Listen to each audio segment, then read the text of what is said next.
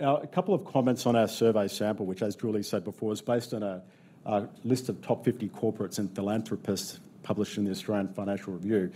I'm not sure how people in this room do surveys or not. In fact, when you ask most people if they do the survey, most people say no. So if you look at a sample size and you say around a third of people completed the survey, that's actually a fairly robust view. Now, we talk about these two groups being large corporates and philanthropic donors as being what you call a finite audience. I mean, there's not a lot of them. And if I actually were to say to one of our corporate clients for whom we do business-to-business research, we've just captured 32% of the top 50 companies in Australia, they'd be deliriously happy. So whilst we look at that and say, I would like to see the number 50 up there for both corporates and philanthropic donors, we don't have that. But that's something that we're working on, and which Julie and Joyce and the people in her team, we work very closely on that. But I'd like to think if we come back and do this again next year, we get that over 20 and every year improve that incrementally. On the other hand, it's still a good sample base, and it gives us a lot of validity to the results, and they're quite robust in our interpretation of the data. So the first point that I'll make is that really the journey we're on is what we would call about conversion. And that means what we're trying to do is to make people ensure that the audience for the message of Australian Investing Women is universally known, and then we need to help people understand why it's important.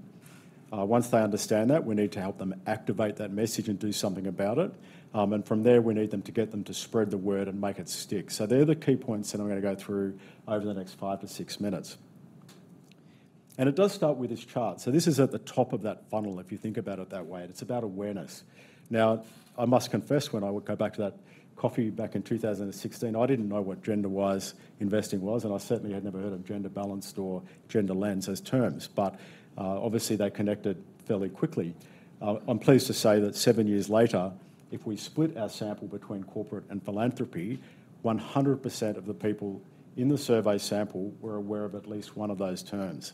And that's quite an accomplishment, because what it means is that it's a foundation for everything that follows in that conversion to get people to understand the message and for corporations to be equipped to do something with it. Behaviour is also changing. So that statement at the top is, do you apply a gender lens to your community investments and giving? And you can see the number in the blue on the right-hand side is philanthropists, so 40% say they do, and 31% on the left-hand side say they do as well in terms of corporates. So if we went back again 7 years, we didn't track that number from the start of the program, but I don't think it would be anywhere near that. We still want it to be higher, but to think that we stand now on the sort of threshold of getting more than a third in the case of corporates and almost a half in the sense of philanthropists on board, that's quite an achievement. And if we look forward even more, there's more good news on the horizon. So what this chart shows is the same number on the previous slide, where we've got the 31% and 40% for both the audiences. The little sliver here, that's the proportion of organisations that indicate they're going to be implementing a gender-wise approach to a gender lens on their community investment giving in the next 12 months. Even more exciting, if you look the one underneath it, you've got 19% and 20% respectively who say they're under consideration. So that's the immediate audience that we need to focus on to make the maximum difference in terms of getting what I would think, if you draw a line halfway down the page, the total number over 50%. Now, my theory is, and it's something that I think has probably be proven right, is that once you get to a certain threshold, it starts to take off. You get traction.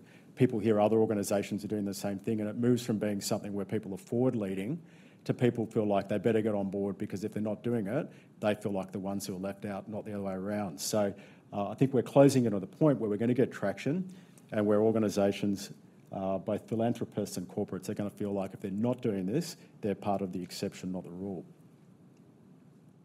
So what do we need to do to make that happen? So it's not just words, it's also actions. And I think this really sums it up as a statement, which is individuals are conscious of the impact of gender. The challenge is translating this into organisational thinking.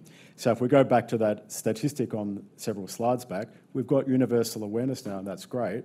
But as we all know, working in corporate, in large organisations and with large organisations, intent doesn't necessarily translate into action, and that's what we've got to focus on.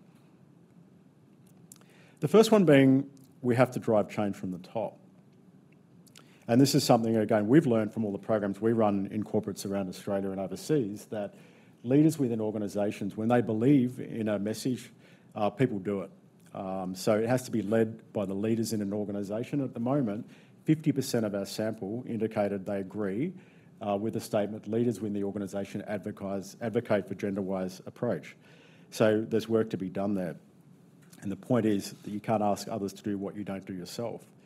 So leaving this room today, I would encourage everybody to spread the word and, again, make others in leadership positions in this country understand what we're trying to do.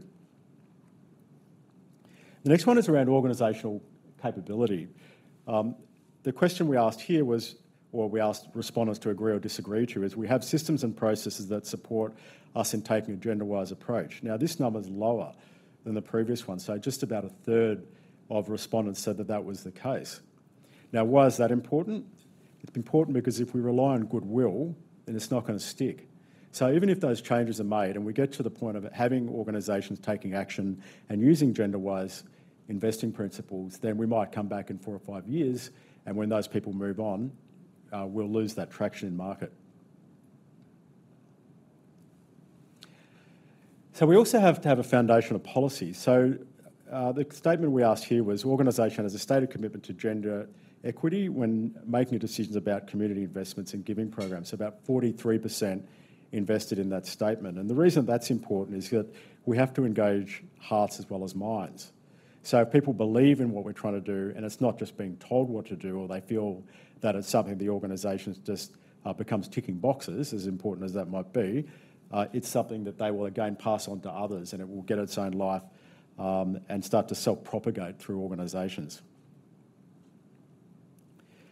Julie mentioned this before, and I can't emphasise this enough, and possibly at risk of being self-referential with presenting the survey data, but really what it comes down to is the concept of measurability and acquittal, and helping organisations understand why gender-wise investing matters, because it has a disproportionate impact in terms of the outcomes of giving. It's that simple.